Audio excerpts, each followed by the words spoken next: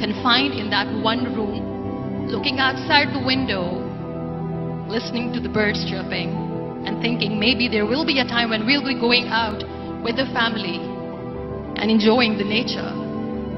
That was the time where I realized how lucky people are. That is the time where I realized that the day I'm going to sit, I'm going to share this pain with everyone to make them realize how blessed they are, and they don't even consider them lucky. That day I decided that I'm going to fight my fears. We all have fears. Fear of unknown, fear of losing people, fear of losing health, money. We want to excel in career, we want to become famous, we want to get money. We are scared all the time. So I wrote down one by one all those fears, and I decided that I'm going to overcome these fears one at a time. You know what was my biggest fear? Divorce. I was trying to cling on to this person who didn't want me anymore, but I said no. I have to make it work. But the day I decided that this is nothing but my fear, I liberated myself by setting him free. And I made myself emotionally so strong that the day I got the news that he's getting married, I sent him a text that I'm so happy for you and I wish you all the best. And he knows that I pray for him today.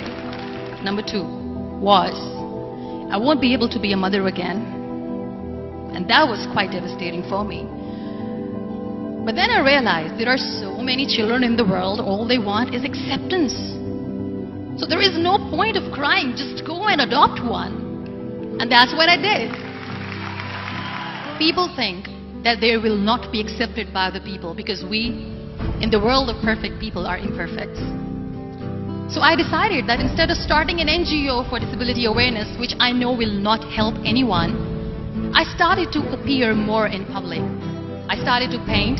I decided that I'm going to join the national TV of Pakistan as an anchor person. And I've been doing a lot of shows for the last 3 years. I became the National Goodwill Ambassador for UN Women Pakistan, and now I speak for the rights of women, children. We talk about inclusion, diversity, gender equality, which is a must. Every time I go in public, I always smile. It's always a big toothy smile on my face, and people ask me, don't you get tired of smiling all the time? What's the secret? I always say one thing, that I have stopped worrying about the things that I have lost, the people that I have lost. Things and people who were meant to be with me are with me. And sometimes, somebody's absence makes you a better person. Cherish their absence. It's always a blessing in disguise. Live your life fully.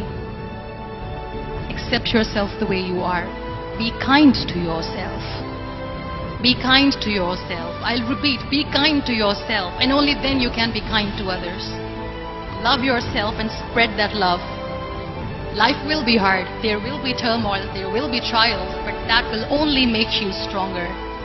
So when you accept yourself the way you are, the world recognizes you.